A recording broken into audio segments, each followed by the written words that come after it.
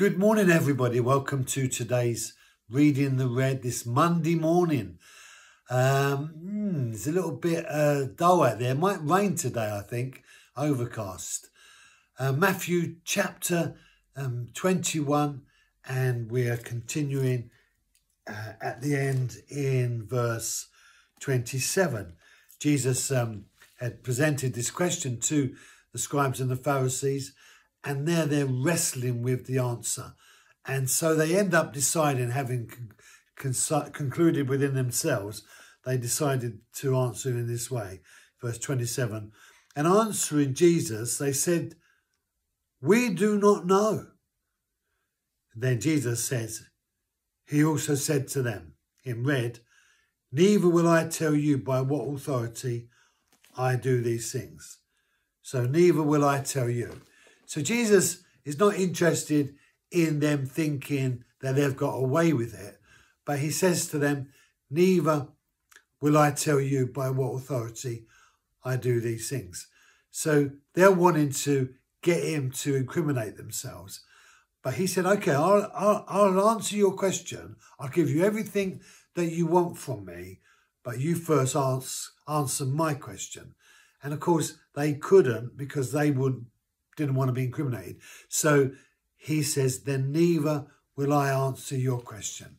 And it's okay, not to answer every question. Sometimes Christians think that, someone comes along and they've got some smart question that's going to prove that their faith in Jesus is not going to be, as it were, sufficient to carry the argument.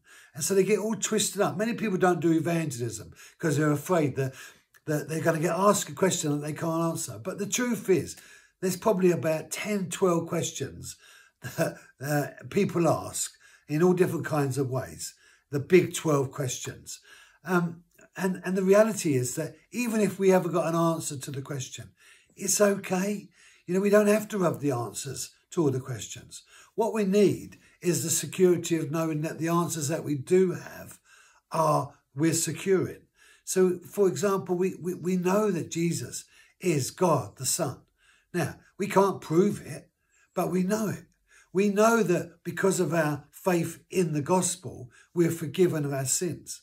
We can't prove it. You can't demonstrate it to someone, but we know within ourselves that's true. We know that God created the world.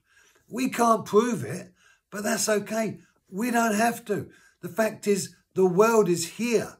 We don't have to prove it.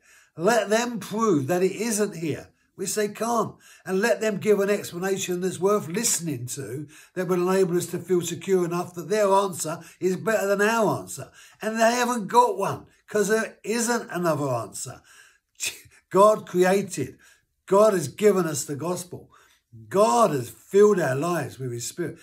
The answers, brothers and sisters, are because we know that they're true.